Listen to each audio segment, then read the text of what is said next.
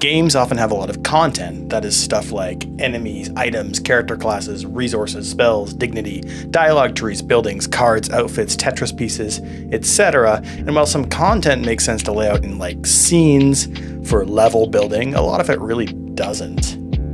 Maybe you want a piece of content to be stored and shared across the hierarchy or in multiple scenes. Maybe you don't want to slot it into the scene structure at all, or have it run and update every frame, or give it a transform with a position.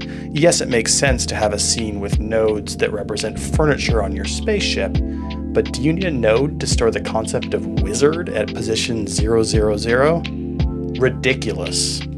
Resources don't have that functionality, they're just data containers. Well, they can actually be a lot more than just data containers, but to start with, we can think of custom resources as lightweight ways of storing data in a semantically satisfying way.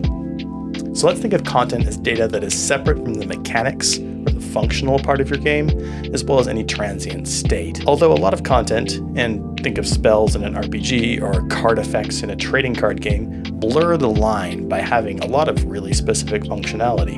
Can custom resources support that? Hell yeah! I'm going to talk about how you can build massive amounts of complex game content with resource types and why you should do it.